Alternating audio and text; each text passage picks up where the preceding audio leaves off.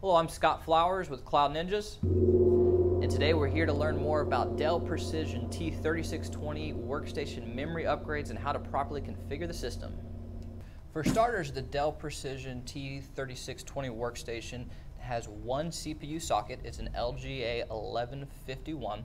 It takes Intel E3 1200 V5 or V6 series CPUs, or you can use Intel Core i3, i5, or i7 series CPUs. There are 4 DIMM slots. It accepts DDR4 memory, and there's 2 types of memory that you can use. You can use ECC Unbuffered, which is your more traditional server module, or you can use Non-ECC Unbuffered, which is your more traditional desktop module. Both of them actually max out at the exact same 64 gigabytes. You can do 4 16 gigs at 2666 megahertz, and again, same thing for non-ECC. It's 4 16 gigs at 266 megahertz. You can do a number of different speeds, all the way as low as 2133 megahertz, 2400 megahertz, or 266 megahertz, as we just discussed. So let's go ahead and open it up. We'll show you how to properly configure it, how to load it, a little bit more about the DIMM channels. But before we do, I want to get my ESD gear on, because you want to make sure you don't shock the machine and damage any parts unnecessarily. If you're at home and this is your more of your desktop, don't worry about it if you don't have ESD. One of the things that I recommend is just try not to do on carpet, and maybe go touch some metal, a piece of copper or something like that, to try to discharge your hands a little bit before you get in there. So we'll be right back. And we're back. Now that we have our ESD gear on, we are safe to open the machine.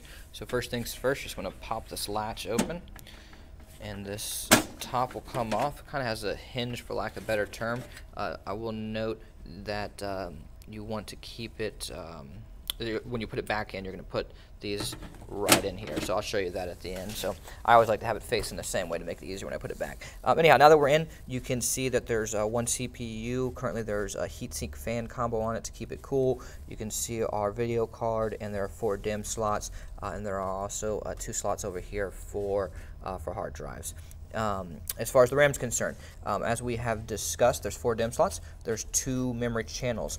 The memory channels are color coded so that you can see white is the start of the memory channel, black is the second slot. So as it's configured right now, you'll note that the 2 DIMMs are in the 2 white slots. That's the proper way to configure it. So if you only had 2 DIMMs and you weren't maxing it out with 4 DIMMs, you would want to put it in DIMM slot 1 and DIMM slot 2, and they are labeled on the motherboard to make it easier for you. And the reason for this, in case you're wondering why, is you just want to have a proper balance across your load. It's just load management for your memory.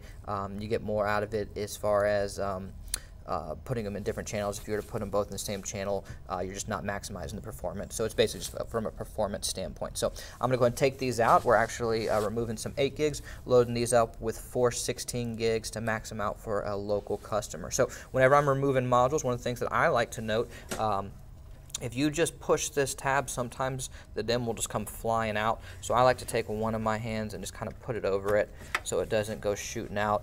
And even if you're not worried about the memory, let's say it's an older 2 gig or something like this, you still need to worry about it potentially damaging another part in the machine itself. This tab's a little stuck right here. You can tell this memory's been in here for a while. There we go. All right, so then simply just take it right out. So we'll get these removed,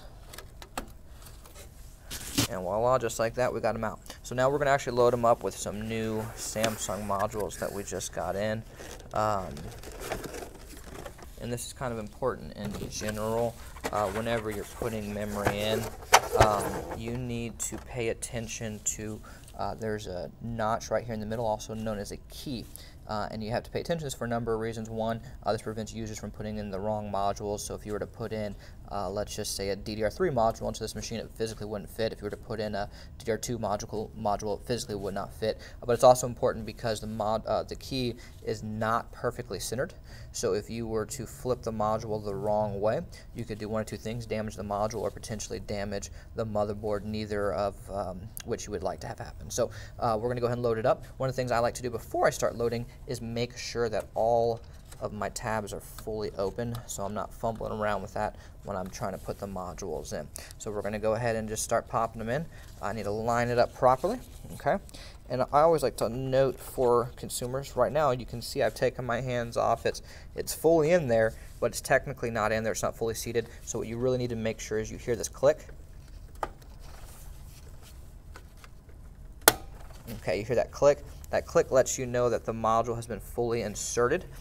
Too often do we have consumers who think that they've run into an issue with a failed module, and really 9 times out of 10 it's just a seating error. Very common. Even experts can do it. It's just something that happens all the time. So one of the things we always tell customers is to rotate their modules around just to make sure that they have everything properly seated. And you can hear every time a nice little click sound. So again, just to make sure everything is in properly. So I mean, in a matter of no time, we did that in just a couple of minutes. You can upgrade this machine to max out the performance, and you don't have to be a computer technician. You can be an everyday person who just wants more performance out of your desktop. And it's very easy to do this, so don't be worried if you're at home and you're thinking, I don't know if I can do this. It's very easy, I promise you. So and like I said, in a matter of minutes it's done. So thank you guys for stopping by. I'll show you how to close it up, and we'll call it a day. So as we kind of discussed, you just want to line these back up. And I personally like to lift this. It kind of helps with just getting it back down. So just like that, we're done. Well, thanks again for stopping by to learn a little bit more about memory upgrades for the Dell Precision T3620 workstation. If you have any questions or you need any upgrades for yourself, please feel free to reach out to sales@cloudninjas.com. That's sales@cloudninjas.com. And if you made it this far, hey, do us a favor, smash that subscribe button down below. Thanks again and take care.